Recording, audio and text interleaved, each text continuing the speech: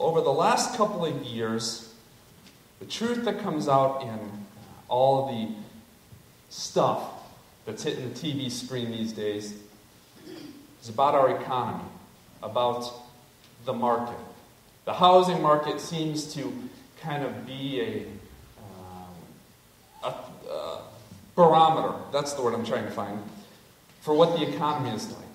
Or at least that's a bit of how I understand it, probably overly simplistic, but if the housing market is doing well, chances are the economy is doing well. If the housing market is completely tanked, it's probably not a good thing for the economy.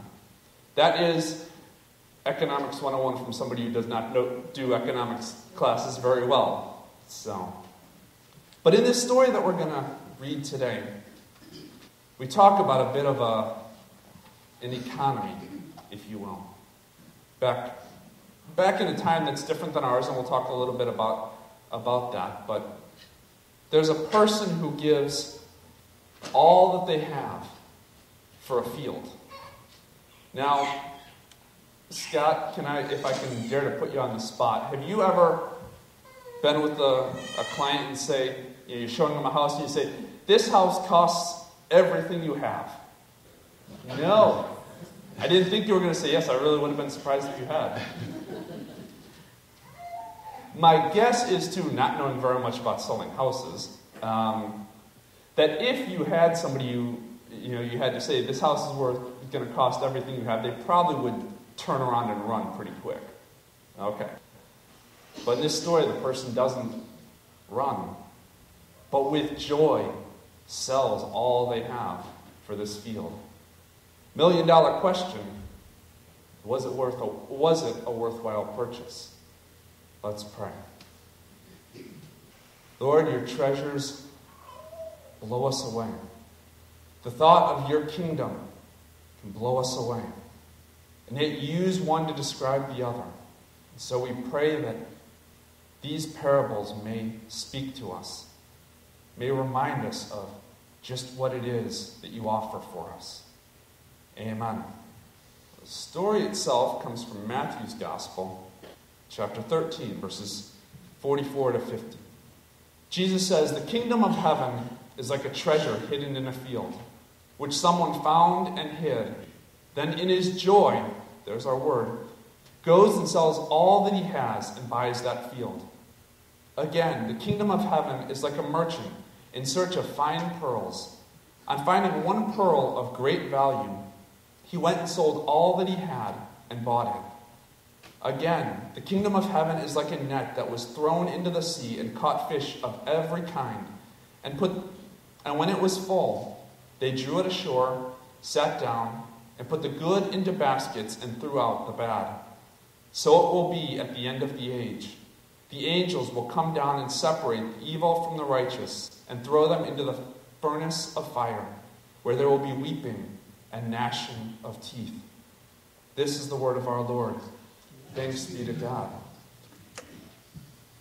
Well, last week we were talking about how Jesus broke down social barriers and health barriers to make sure that everybody could be a part of his ministry or affected by his ministry, included in it. This week, he breaks that pattern a little bit. Not in a condescending way of looking down on lepers or the social outcast. They can still be certainly receiving his ministry. But he realizes this is about halfway or so into the gospel. He realizes that hard-heartedness is starting to infect some of the people who are around him, who are listening to him. They may perhaps be the ones that we were talking about last week who were just followed Jesus around for a miracle so that they could get the show that's going on with this new guy, Jesus. And as he teaches in parables, in these stories, as some say, what do they call it? An earthly story with a heavenly theme to it. These are the people that just sort of blow him off. Maybe they think the show is over. And they go, whatever, guy, you've lost your mind. And continue on in their spiritual darkness and blindness. But those who had ears to hear, as he puts it, they would be the ones who are wanting more and itching for more and wanting to eat up everything that Jesus is teaching them. To those, Jesus would give a little more insight here into the kingdom of heaven.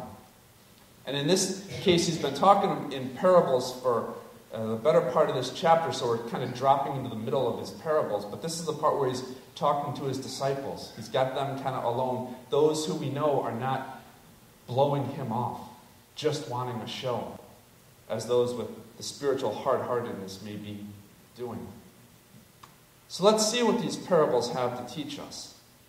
Now, for the sake of organization, we're going to go in a little bit of a different order than how Matthew had put them out. Talking about the net, and then the treasure, and then the merchant. 3, 1, 2, I think it is. But it'll all make sense. So the parable of the net, the big passage, the big part of it. Jesus says again, the kingdom of heaven is like a net that was thrown into the sea and caught fish of every kind. And when it was full, they drew it ashore, sat down, and put the good into baskets, but threw out the bad. As I said, Jesus is speaking to his disciples in this particular segment of the chapter, a number of which come from a fishing background. So as he did earlier in his mission, he's kind of starting to talk people's language again, starts describing things in a way that they're going to understand. Now, the thing to remember back then is fishermen didn't use poles. They didn't catch fish one at a time. But they used these big nets. And in this case, what they would do is they'd have the net between two boats, drop part of it down, they'd hold on to part of it, and the weights would sink it down to the bottom. Or down a good amount, anyway. And then they would end up bringing the net together, bringing it up, and would catch many fish. If you've ever seen an episode of Deadliest Catch, you'll kind of get more of the idea of this sort of fishing en masse, if you will. Led to indiscriminate fishing. Some fish would be good, worth keeping. Some fish would be bad and be just tossed back. Now, if you have ever talked to Larry Miles about evangelism, you will hear an awful lot about nets, about the idea of casting the net for a catch. And when we fish for people, as we had talked about a few weeks ago, as Jesus calls his disciples to do, we catch all kinds of people. Some who may have ears to hear, want to learn more about this gospel story that we tell, and some who may have that hard-heartedness, blow us off, say, whatever, you've lost your mind. It happened to the disciple, it happened to Jesus, happened to the disciples, and it happens to us. But the next verse tells the truth about who does the sorting. Verse 49. So it will be at the end of the age. The angels will come out and separate the evil from the righteous. I'm going to read that again a little bit differently. So it will be at the end of the age. Not us will come out and separate the evil from the righteous. Put another way, whose job is it to cast the net in fishing for men, as Jesus called his disciples to do? That part's our job. Whose job is it to sort the catch? Not our job. Next parable. The parable of the treasure. Now, I know it may seem strange to have 3 buried treasures here at the front of a sanctuary, but back 2,000 years ago, it was actually not that absurd of an idea to find buried treasure in a field somewhere. Remember, we're talking about a time that does not have banks out there. And when wartime comes, as it often did around this area, as people from the outside are trying to take over what we know as Israel, if you've got a number of valuables, you don't have a bank, as we know it, what do you do with them to keep them safe? But you bury them in the ground. That is how you would keep them safe. I know it's low tech and all, but this is 2,000 years ago. Oftentimes, landowners would bury their treasure without actually telling anybody where they were putting it. And the secret would end up dying with them. Families, servants may not know where this treasure is, but somebody comes along and, if they're working the field or whatnot, They work at a job that requires digging. They may come across buried treasure. But I want you to notice two words that come in the same idea when somebody finds this buried treasure out in the field. Joy and selling everything. If you think the idea of buried treasure is absurd, the idea of putting these two words or ideas together just plain old sounds insane. Just sell everything by itself can sound absolutely nuts. So I ask you, is there anything on earth that you would sell even half of everything, half of what you own to get it? Bev, can you think of anything? What's that? Okay. So the idea of selling everything you have, not much the earth would offer for it. If they find jewelry, they can sell it. Yeah. We're not describing something you can find in the classifieds or find up on the stock exchange. The classifieds couldn't put enough zeros after that dollar sign to be able to describe this kingdom that Jesus is talking about, where he can put joy and selling everything together, and all of a sudden it's not really that crazy. Now, am I suggesting that God calls everybody to sell everything they have for the kingdom? No. I had to think about that for a second just to make sure I asked the right question. Does he call some people to do that? Yes. I have had friends in seminary that would move entirely halfway across the country with nothing but what they could fit in their car and start over working for the kingdom. I knew one person who would give up not only everything that he had, but just about everything he knew between family and culture and language to be able to come here and serve for the kingdom. Called this way or not, we can know the investment would be absolutely worth it. Next parable. The parable of the merchant, the middle one in our passage for today. Now, many interpret this one, looking at it on the surface, as Jesus is the pearl and people, we are the merchant, the one who really, really, really wants this pearl, and so we sell everything we have to be able to get it.